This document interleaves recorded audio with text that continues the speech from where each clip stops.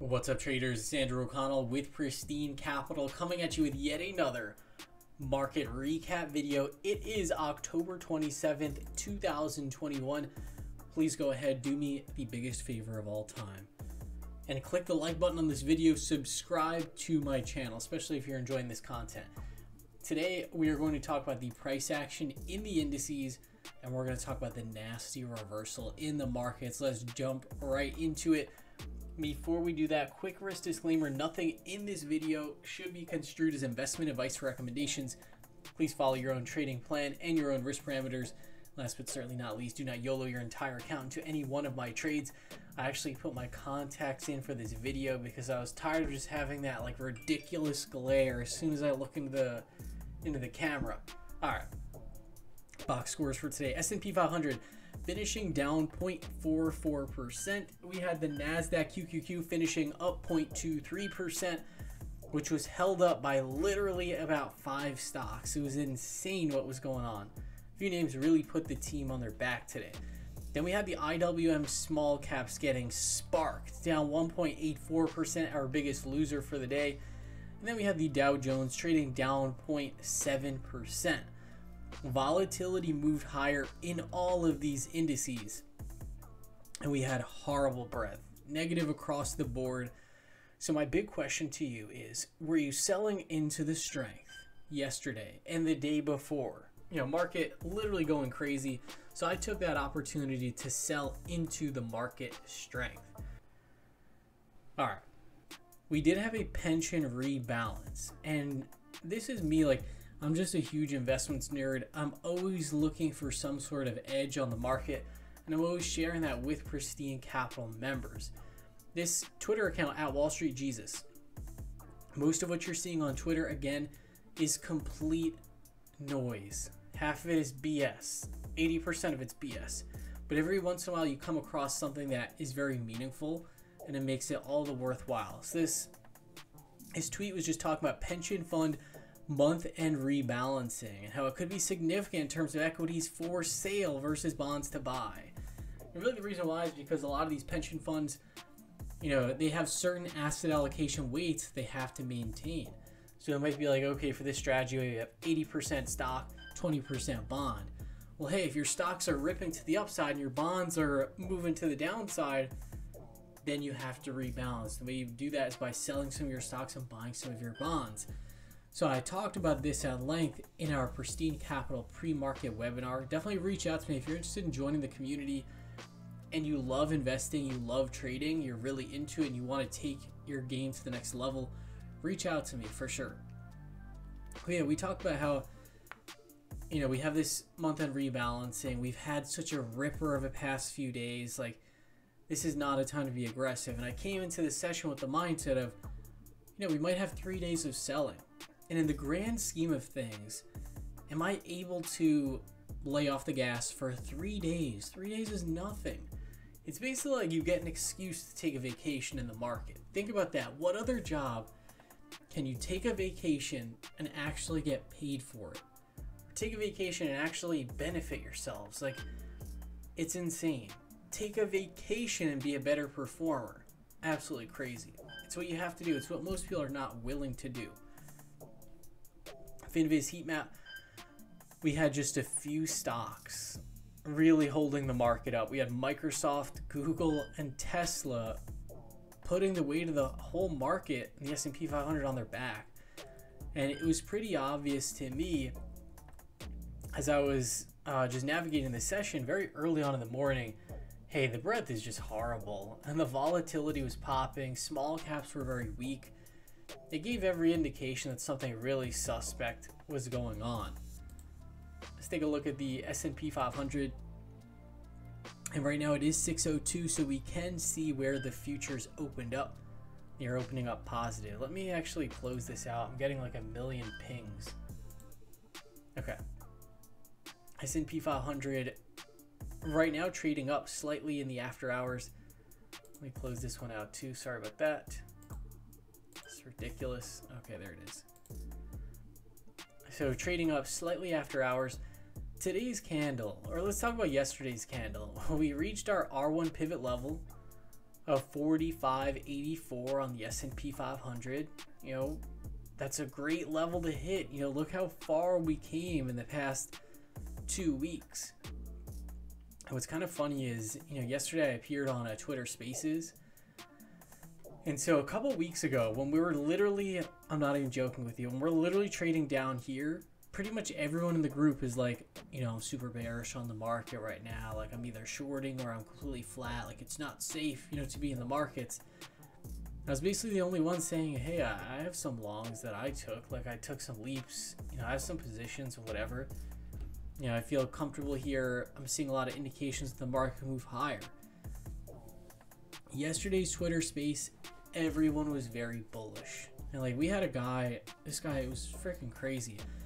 This guy said, I don't think the market is going to correct by 5% until March of 2022. It's just not going to happen. And I heard that and I was like, bruh, like, that to me was like, geez, I need to sell, you know, even more tomorrow. Like, I'm so glad I took some profits today. So when I hear things like that, it just immediately raises my red flag. Like, geez, like, this is just not good. Like, the froth is on another level. But overall, this is just a pullback to the 5-day EMA. It's nothing. So the market is still, like, for all intents and purposes, this is still a very bullish trend. Like, this is just a pullback to that 5-day EMA. If the market was pulling back and you felt like the world was ending today, that means you're not managing your risk properly. And it means you just have way too much on. One really interesting note here is this red line was the prior all-time high in the S&P 500. And we actually closed just slightly below that for today's session. So watch, now there will be a narrative of like, oh my gosh, we failed to make a new high. Like, it was a failed breakout. Like, so that could really happen. Let's take a look at our weekly value area over here. I did take a short position in the SPY today. And this was really my target. You know, this weekly value area high. I had mentioned this a couple times. Hey, we're so extended away from it. You know, it'd be very logical if we got some sort of little pullback in the market, a little whoopsie. You know, maybe we hit that level, and that's pretty much where we got to today. Let's take a look at our NASDAQ. NASDAQ was the strongest of the indices today. And again, it was held up by those few names. And yeah, really, really strong action today, or not really strong actually. This is, you know, just the best of the group. But you can see we failed again to make it above this monthly point of control. So this is back in this sequence over here, the recurring theme. And this is huge. The recurring theme was every time we would get to a key level, we would struggle at the level, and then by the close, it would be like, oh, we just closed right at the level or just right below it. Like, for instance, right here, S&P 500, like, oh, we just couldn't make it above the 20-day. And then, what do you know, another leg down in the market. Here, it's like, closed right at the 20-day, and here we kind of failed below it. And it's like, what do you know, another leg lower in the market. With the NASDAQ, I gotta say, it's beginning to look a little bit like that.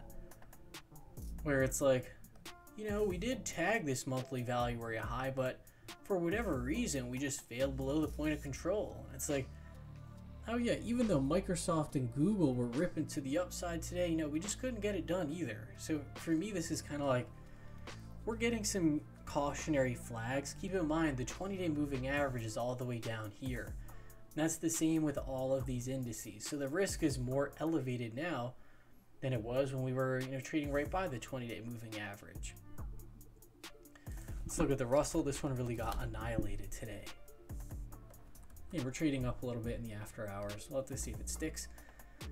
So Russell pulled back to the 20-day moving average.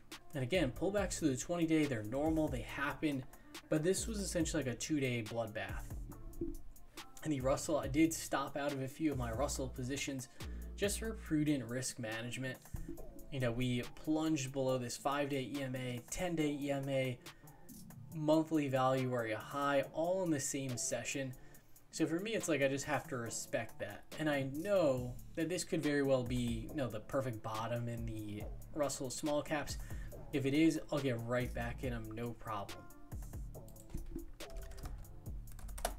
Dow Jones, this one also, fell below the 5-day EMA, but still overall in a bullish trend. But look at this, we bearish engulfed, 1, 2, 3, basically 4 candles. So it's definitely no joke. And if we have more pension month-end selling, we could certainly head a bit lower. One thing that I will note, we have positive VANA flows that are occurring right now in the market. So into the close, I knew very well that the odds of an overnight gap when you have these positive VANA flows are pretty high. So right now you can see the Dow Jones having a little gap, whatever. What's most important though is not where you gap up to, it's where you close. Because once you get into a weaker market, remember you open up on the highs and you close on the lows. In a really strong market, you do the opposite. You open up on the lows and you close on the highs. So super important to just keep that in mind. Okay, let's move on. We'll take a quick look at our sectors and style factors. Sectors. So we had, a complete bloodbath on all these sectors. Look at this. So breadth was just horrible. Blockchain assets, were down big. The big standout was solar energy. And yesterday I did add a position in Enphase, which was the biggest winner in the market today. Boom! Up 24.65%. It did sell off a bit into the close, but overall this is very nice action for Enphase. It's a power earnings gap setup. I added this one in the after hours yesterday for about 192 bucks. And it closed the day at 216. So right now I have a small position. It's nothing crazy. It's a 1-star position for me. And now on this power earnings gap setup, I'm actually going to be looking to potentially average up into it. Be a really nice move for this stock. So those are our sectors. Let's take a look at our style factors. We had Minvol, momentum down, really all these just taking a bloodbath. High beta was down 1.45%. Cyclicals, which is small cap value, down 2%. So now these small caps, they're definitely very oversold for sure. But yeah, it's important. Like if something's just getting beaten relentlessly, you have to take note of that. And you want to make sure you're managing your risk. Okay, let's dive into some of my trades for today. I did not do that much today. Let's see. So what did I do here? So this was my one position that I added. This was MQ. I added a little starter position here. It said stock moving on high relative volume this morning, quite extended, which is why I went small here. Would like an opportunity to add to this position at a lower price. And MQ did end up retracing. But I do think this stock could end up being a really nice market leader. But yeah, definitely not an inspiring close. High volume. This breakout really got stuffed. So I have a very small, starter feeler position. I left it on the books. Really just as like a placeholder. It'll keep me watching the stock. And when this one sets up again, I'll just add to my position. Let's take a look at my options trading. So my options trading, I did take a couple stops, but I'm really proud of the way that I traded today. So Tesla, I took a November 5th 1000 by 990 put spread for $2.73. I just put here the stock could have a gamma hangover when the October 29th options expire. There's so much dealer gamma that's related to the 1029 options. And this was one where, everyone on Spaces yesterday was so bowled up over Tesla. I was like, oh my gosh, like this thing, it's amazing. It has been amazing, but is Tesla just going to rip to now it's at a $2 trillion valuation? No, I think there was a lot of speculators jamming this thing up. The reason why I took a flyer on it is, there's going to be a lot of options that roll off on October 29th. So I'm looking to see if this one gets a little gamma hangover. So yeah, added to a short. And then I closed out of some of my IWM positions. This one at 235, this was really like the one stop that I took. So I closed out of my IWM November 19th, 228 calls for 280. I had paid 434. And I just wrote here poor process on this trade, managing risk in case month end gets uglier before it gets better. And I closed this out at 235. We ended up closing, considerably lower than where I closed out this position. So that to me is like, a win when you just step out of the way. I did add this position on yesterday, and this was definitely, poor process here. So take a look. IWM, I added yesterday, I want to say like right around here. Basically at a point where it was like, okay, we're selling off, the market's very strong. We're pulling back to the 5-day EMA. I'll add this position. Maybe we get a Vana rally overnight. I can close it out, no big deal. But today we just had high conviction selling all throughout the day. See, I stopped out of that. I said, hey, luckily I wasn't in a bunch of risk from yesterday. This was the one position I added. No problem. I'll take that hit. Boom. Hit out of it, stop out of it, and move on. And to me, that was like, so getting into the trade was, process error, I would say. But in terms of the decision to get out, that one I'm like, all right, I'm, pretty proud of my performance there, because it's very easy, like making a decision like, oh, we're in an up tape and I'm going to buy a stock. That's very easy to do. But when you make a mistake and then it's like, okay, let's correct the one error I made, that's really what's going to separate you as a trader. Like, it's not about like, can you make money when the market's going up? No, it's really about just like your risk management and how much of the money you're keeping. So over the past couple of days, I was basically just harvesting profits. For me, it's like, this was the one little thing I got dinged on, no big deal. Let's take a look here. Okay, so I closed that one out.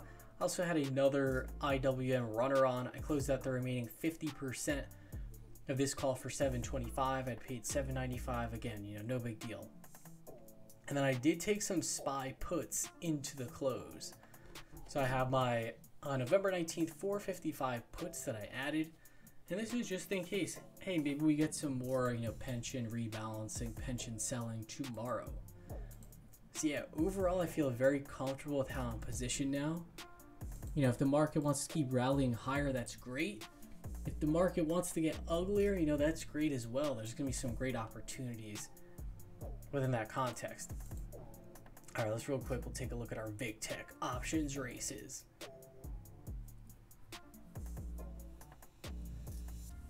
For my strategy, like, I'm a trend follower. I understand every time, the market sells off, I'm always going to get dinged on that. I'm always going to take a drawdown whenever the market changes direction. But it's all about just, are you like recklessly long with like a million positions when it turns? Or, have you been taking profits along the way? So in terms of some of these that are standing out, so we have this BKKT, which I traded the other day. Hit a really nice winner here. BKKT, I think it had an advance today. It just shows you like I think this is a really good company actually. But it just kind of shows you like the speculation is still out there. Really nice advance for this BKKT. Morgan Stanley really caught my eye. So Morgan Stanley was down 1.55%. But we had a lot of options activity here. So let's actually take a look at some of these different things and how the order flow is looking. So we'll go to our Tradescape. BKKT, look at all this call flow coming in mostly for November and December. 4 strike calls, 7.5, 10 strike, 12.5 strike. Yeah, so it looks like a lot of players are positioning in this. The 40 strike. Yeah, I sold this, I think, yesterday for like 43 bucks. So yeah, a lot of positioning in BKKT.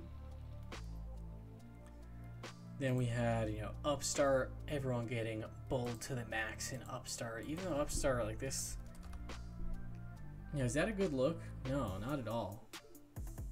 So yeah, Upstart, a lot of these market leaders are really starting to fall apart. It's like Cloudflare, I'm currently short this one as well. Cloudflare, so now I have a few shorts on the books. Cloudflare, this doesn't really look the best either. This is like a, like hanging man candle or whatever it's even called. This is like the worst No, I think this is a shooting star. Yeah, where you have this big move up, you end up closing on the lows. Not a good look. We're still so extended from the 20-day moving average, and we're still trading at 105 times sales. Let's take a look at what else we have. Yeah, Morgan Stanley. Wow. This by far is the one that really sticks out to me. So Morgan Stanley, January of 2022, more January 2022, more January 2022, 70 strike, 50 strike. Yeah, all Jan 2022. November, Jan 2023. Ooh, going out deep. Yeah, all in January 2022. So it's not like they're, you know, let's gamma squeeze it. It's October 27th. Let's buy the October 29th calls. This seems more like some positioning into Morgan Stanley. So I'll definitely be watching this one tomorrow for sure. And that's the beauty of, like, when you're controlling your risk. Like, if the market falls again tomorrow, I'm not going to be like, oh my God. Like, you know, I'm not going to be like crying in my soup. Now, I can actually look at it as like, you know, where are the opportunities? So yeah, Morgan Stanley, I will definitely be watching. That about does it for this market recap video. Hope you all had an awesome trading session today. I will see you all tomorrow.